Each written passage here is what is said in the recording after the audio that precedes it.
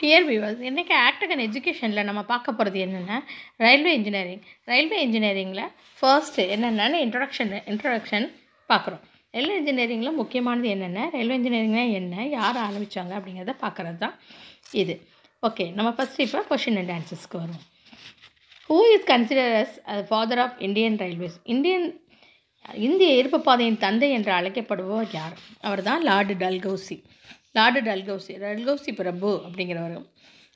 Lord Dalhousie is considers the father of Indian railways. When was the first train in India run? எப்போ இந்தியாவில் முதல் ட்ரெயினை விட்டாங்க? இந்த முதல் ட்ரெயினை எப்போ விட்டாங்கன்னா 1853 வருஷம் ஏப்ரல் மாதம் 16ஆம் தேதி மதியானம் 3:30 மணிக்கு பாம்பே டு தானா 39 கிலோமீட்டர் உள்ள ஒரு தூரத்துக்கு முதல்ல ட்ரெயின் விட்டாங்க.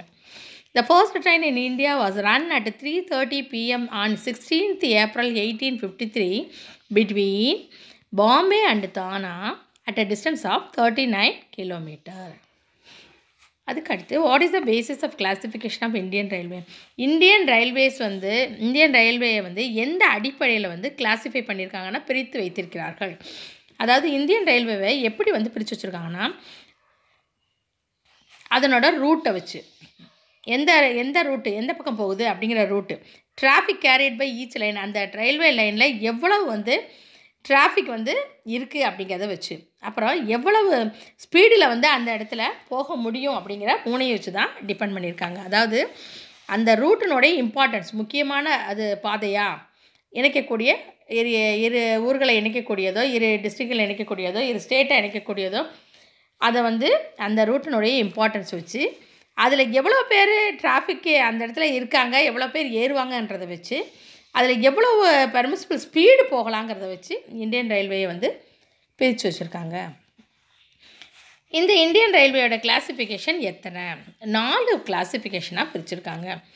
Any 4 classification of Indian railway 4 கேட்டகரியாக வச்சுருக்காங்க. அதில் ஒரு கேட்டகரி என்னென்னா trunk route, main lines, branch line, group A அப்படின்னு நான் பிரிச்சுருக்குறாங்க. 4 இந்தியன் ரயில்வேஸில் 4 கேட்டகரியாக வச்சுருக்காங்க. Trunk root, main line, branch line, group A அப்படின்னு வச்சுருக்காங்க. மெயின் லைன்னா என்ன? மெயின் லைன்னா என்னென்னா அது எவ்வளோ லோடை அந்த ரயில்வே லைன் தாங்குது, அந்த ரயில்ஸ் தாங்குதுங்கிறத பொறுத்து. 10 GMT பெர் ஆனம், ஒரு வருஷத்துக்கு 10 GMT அந்த இடத்துல லோடு வரணும். அதே மாதிரி என்ன ஸ்பீடு வரணும்? 100 கிலோமீட்டர் பெர் ஹவருக்கு 10 GMT ஒரு வருஷம், ஒரு 1 இயருக்கு போகணும். அப்படி இருந்தால் அது மெயின் லைன். அதே மாதிரி காஜஸ்னால் என்ன அப்படின்னு சொல்கிறோம். காஜ்னா என்னென்னா, காஜ் டிஸ்டன்ஸ் அப்படின்னா என்னென்னா, இப்போ ரயில்வேஸ், ட்ரெயினுங்கிறது வண்டி இல்லையா, ரயிலுங்கிறது தண்டவாளம். அந்த ரயிலுனுடைய உள்பக்க தூரம் இருக்குது இல்லையா, அதை தான் காஜுன்னு சொல்கிறோம். அந்த காஜை பொறுத்து, அதாவது various rail gauges with Dhar gauge length அதாவது ரயில்வே லைன் முழுசுமாக நம்ம கம்பியை வச்சுக்கிட்டே இருக்க முடியுமா? இடையில ஜாயிண்ட் கொடுத்து தானே நம்ம சேர்ப்போம். ஏன்னா ஒரே லைனாக நம்மளால் வைக்க முடியாது. அதனால் அந்த ரயிலுடைய லென்த்து என்னவாக இருக்கும் அப்படின்னு சொல்கிறோம். மீட்டர் காஜுக்கு என்ன லென்த்து வைக்கணும், ப்ராட் கேஜுக்கு என்ன லென்த் வைக்கணும், நேரா காஜுக்கு என்ன லென்த் வைக்கணுங்கிறது இருக்குது. அதை வைக்கிறாங்க. இப்போது என்ன காஜ் லென்த்து இருக்கணும்? ப்ராட் கேஜுக்கு லென்த்து 1.676, இந்த நம்பர்கள் மாற்றவே கூடாது. 1.676 மீட்டர் இருந்தால் அது ப்ராட் கேஜ் லென்த்து. அதாவது அந்த இன்னர் டிஸ்டன்ஸ் இருக்கு இல்லையா, அது அந்த காஜினுடைய length எவ்வளோன்னா, inner distance of the 2 அந்த ரயில்ஸினுடைய உள்பக்கத்தினுடைய அளவு 1.67 மீட்டர் இருக்கும். மீட்டர் காஜ் 1 மீட்டர் இருக்கும். நேரோ காஜ் 0.672 மீட்டர் இருக்கும். ப்ராட் காஜ்னா என்ன? ஒரு காஜ் ஆஃப் த ட்ராக்குங்கிறது என்னென்னா, அந்த லைனை தான் ட்ராக்ன்றோம். In which the distance between the running faces of 2 track rails. ஒரு ரயில் 2 தண்டவாளங்கள் ஒன்று சந்தித்து கொள்வதில்லை இல்லையா, 2 பேரலல் லைன்ஸ் இருக்கும். அதுக்குள்ளே இன்னர் டிஸ்டன்ஸ் என்னென்னா 1.676 மீட்டர் இருந்துச்சுன்னா அது ப்ராட் கேஜ். மீட்டர் கேஜ் இருந்துச்சுன்னா 1 மீட்டர் அந்த காஜ் டிஸ்டன்ஸ் இருக்கு இல்லையா, distance between the running face, அந்த வார்த்தை ரொம்ப முக்கியம். Distance between the running face train ஓடக்கூடிய அந்த பகுதியினுடைய ரன்னிங் ஃபேஸ் டிஸ்டன்ஸ் வந்து 1 மீட்டர் இருந்தால் அது மீட்ரு கேஜ். நேரோ கேஜ்னு சொன்னால் அந்த ரன்னிங் டிஸ்டன்ஸ் வந்து ரன்னிங் ஃபேஸஸ்க்கு இடையில் உள்ள டிஸ்டன்ஸ் வந்து faces of the 2 track rails, running faces of the 2 track rails 0.762 இருந்ததுன்னா அது வந்து நேரோ கேஜ்னு சொல்கிறோம்.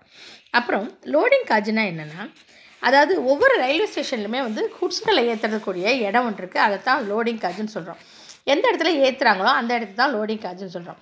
அந்த லோடிங் காஜ் எங்கே இருக்கும்னு சொன்னால் குட்ஸ் யார்டு, பொருட்களை ஏற்றக்கூடிய அந்த முற்றத்துக்கு வெளியில் வந்து இருக்கும் லோடிங் காஜ். லோடிங் காஜுங்கிறது மேலேருந்து ஒரு கம்பி வந்து தொங்கும், நீளமாக தொங்கிட்டு இருக்கும் அந்த லோடிங் காஜ். அது எதுக்குன்னா அது அந்த லோடிங் காஜ் நடுவில் வந்து லோடை ஏற்றி முடிச்சுட்டு அந்த லோடிங் காஜ் வழியாக தான் வரும். இருந்துச்சுன்னா எட்ஜில் இருக்கக்கூடிய அந்த எக்ஸ்ட்ரா ஏற்றிருக்கிறதெல்லாம் கிளியர் பண்ணிடும். கிளியர் பண்ணிட்டா ட்ரெயின் வந்து ஃப்ரீயாக போகும். அது ஏன் அப்படின்னா அந்த டன்னல்ஸ்குள்ளேயும் குகைக்குள்ளேயும் போகிறப்ப என்னென்னா அந்த மேலே போட்டிருக்கக்கூடிய பொருட்கள் வந்து சதறி ஓடிடக்கூடாதுங்கிறதுக்காக முதலையே வந்து என்ன பண்ணுவாங்கன்னா அந்த லோடிங் காஜ்லேயே கரெக்ட் பண்ணி அனுப்புவாங்க. கன்ஸ்ட்ரக்ஷன் காஜுன்னா என்னென்னா, கன்ஸ்ட்ரக்ஷன் காஜ் வந்து என்னென்னா clearance to the top and sides of the loading gauge.